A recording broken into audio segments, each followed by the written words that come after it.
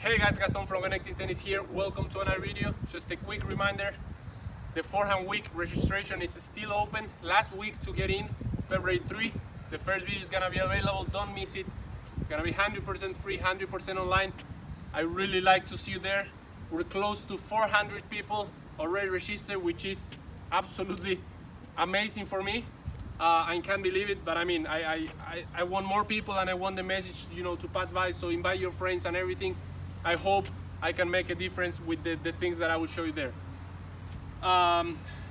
Today's video, we're gonna talk a little, and I'm gonna show you. A lot of people have been asking, and I think it's really important, some of the variations you can do with this slice.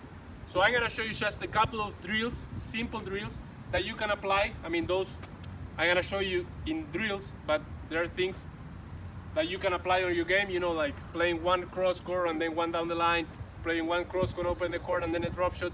So let's take a look at the video. Let's take a look at the drills, and then we talk a little more about this.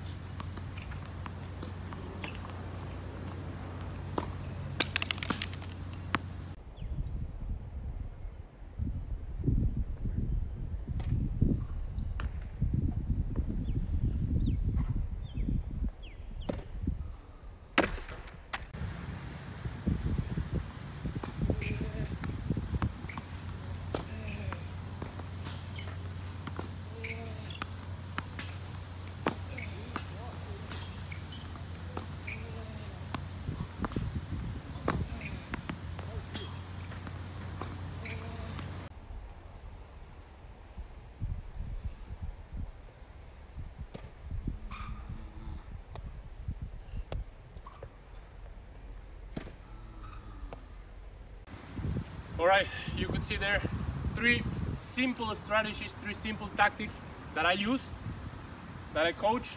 When I coach, I teach them with my players. We have prepared matches with players that I used to travel like this.